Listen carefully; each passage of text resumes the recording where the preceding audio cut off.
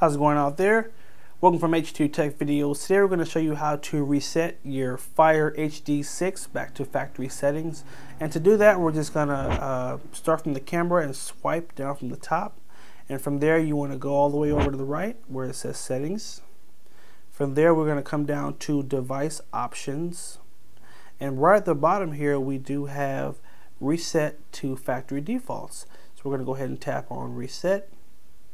Now, the reason you want to do this, I always like to explain this first, is that if you bought the tablet and decide that you don't want to keep it, you do want to factory reset it first so that your email, any type of notes, or any personal information is erased off the tablet.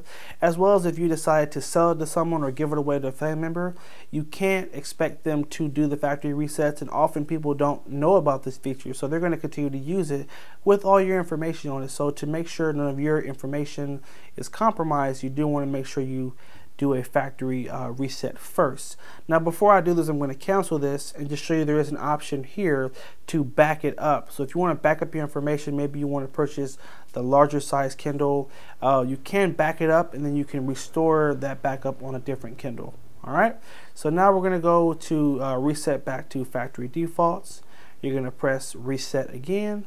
And from here, it will shut down the tablet, and it's going to take anywhere from 30 seconds to about 5 minutes to erase all of your information off the tablet, and then to set it up like brand new. And then you'll know that it's finished because it will take you to the beginning screen where it asks you to choose a language. So we're not going to make you sit through this whole process, but that bar is going to run across. It'll reset once or twice, and then it will ask you to choose language. And that's how you know you have successfully reset your Fire HD6 back to factory settings. You guys, thanks for watching. Make sure you like, favorite, and share the video if you did find it helpful.